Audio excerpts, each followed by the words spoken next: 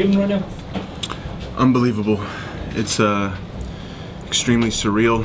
I always envisioned having a fight like that, you know, a complete war, coming down to the wire, bringing out the best of me, and it was the best way it could possibly go for the belt against a legend like that.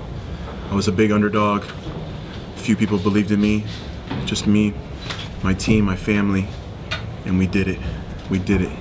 You said beforehand, when we spoke before the fight, that this would be kind of your life's work. How does it feel, you know, now holding the Bellator belt? It's hard to put into words. It really is my life's work, and everybody that's had the biggest piece of my life was all here, present, you know, as far as all my teachers, my coaches, my closest family and brothers. Just a couple were missing here and there, but you know, I dreamed of it happening this way, and I was telling myself backstage that this would be my masterpiece, you know, the greatest expression, the greatest showing of who I am, and it was. You know, I had to dig deep. There were some tough moments in there,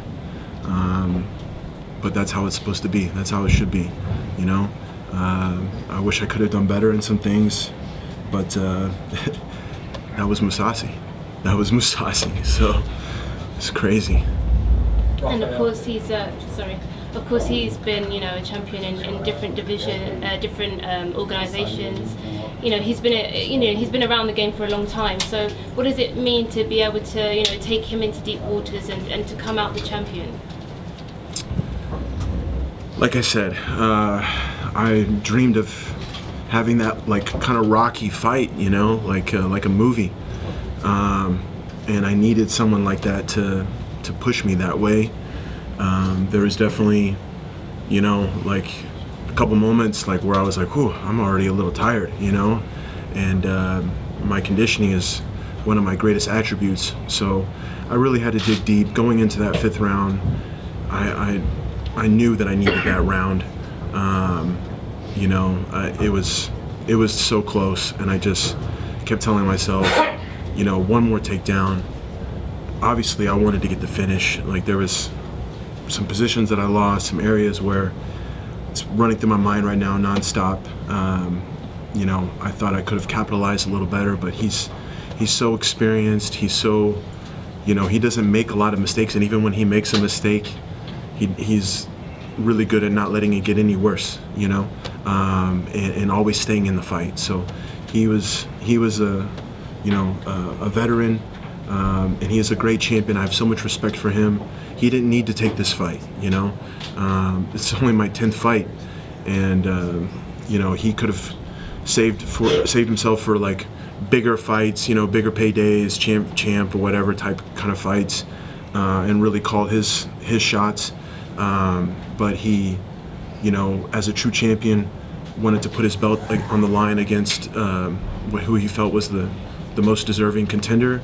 And after my victory over Salter, you know, he put my name out there. He really, you know, made this happen, this opportunity for me. So, so much respect for him, and it was an honor to fight him. Were you surprised that you could take him down so easily in the 1st round? I've trained so hard for this. No, I mean, it wasn't more of a question of like if I would be able to take him down. It was more like, you know, how cleanly I could get in there and you know, make him uncomfortable on the feet and sort of neutralize his stand-up game. I felt like I was doing a good job slipping most of his 1-2s, but then once I got cut, his jab started to land a little bit. I couldn't see as well there, and then there was one time when I did get hurt, he poked me on my eye where I was cut, and then some punch came after that. I don't remember what it was, but until the cut, I felt like I was, you know, doing okay with not letting him get off comfortably. But he did impress me with his jiu-jitsu, with his butterfly, his guard retention, and he controlled my wrist well, when I had good positions to look for the finishes. But you know, I didn't expect it to be easy by any means. So, Rafael, you made the long journey from Oklahoma over to London, preparing for this fight. You know, what does it mean to come into quite a hostile arena tonight? Obviously, there was a lot of Mousasi chants. Mousasi had a large following here. What was it like dealing with that, walking to the cage? That's been my whole life. I'm from Oklahoma. Tell me what big events are there, you know, where I get to be the hometown guy. As soon as I walked in and I heard everybody cheering, like, and I could feel the energy for him, it just took me right back to being a kid in Brazil, competing in Brazil my whole life in jiu-jitsu. Everyone always being against me. You know, it just kind of put a smile on my face because it put my whole life in perspective one more time. This is what I was made to do. I was completely ready for this moment. I knew, you know, I had some jiu-jitsu fans out there, you know. There's some Europeans in my corner tonight for sure, but you know, he was definitely the favorite, and that also had to do with the other Dutch fighters that were on the card, so there was a big Dutch community here. But for me, it's no hard feelings. Like, it's business, and it just gave a little more fuel to the fire for sure. And would you like to win your first defence back over here in Europe? Man, I want the biggest arenas, the biggest fights. It's time to capitalize and just enjoy this ride, keep this belt as long as possible, and you know, take my family all over the world. Let's do it. Let's enjoy biggest ones possible. You've been on the mats with some of the best grapplers on the planet, and you know the best guys know how to stall and how to prevent you from getting that finish. How impressed were you with Gegard's grappling on this, especially in that last round where you had him down for virtually the full duration of that final round? There was a little fatigue involved in there as well, but you know, the gloves make it hard. You can get a really good control of the wrists on the gloves, so it's hard to sink in the chokes. You know, I train with so many great guys. Like, it's not that, you know, I was surprised by any means, because I'm already used to feeling, you know, high-level jiu-jitsu guys, high-level MMA guys. I know how they react, and so it was just another hard practice day, really. You know, I mean, that's it. Like, yeah, I got hit in the face a little bit more than what I would like, but you know, in Curitiba, Brazil, where I go for my training camps, like, that was a normal day, basically. So yeah, I mean, I'm just totally prepared. I was very impressed by his jiu-jitsu. You know, it would have been nice if we could have like a 10-minute round. I could have a little more time, you know, like Japan style. But you know, when there's a clock and you only have to kind of survive and you can hold wrists and things like that, the other person is more likely to make some mistakes because they get a little anxious, and I definitely felt that. But it's a great experience, you know, and I'm just going to do that much better from here on out. You're a champion, you know, in multiple Brazilian Jiu-Jitsu competitions, all sorts of Jiu-Jitsu competitions. So you won titles, won medals in that. Now you're the MMA champion as well. What's next? You know, is this your legacy? You know, you've done what you went out to do, or have you got something else planned? Right now, the mission is to keep this thing over my shoulder and around my waist for as long as possible, and for sure, this is how I'm riding out into the sunset.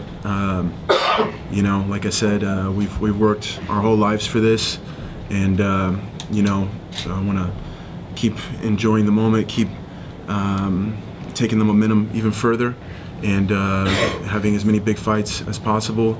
But this will be how I end my professional career.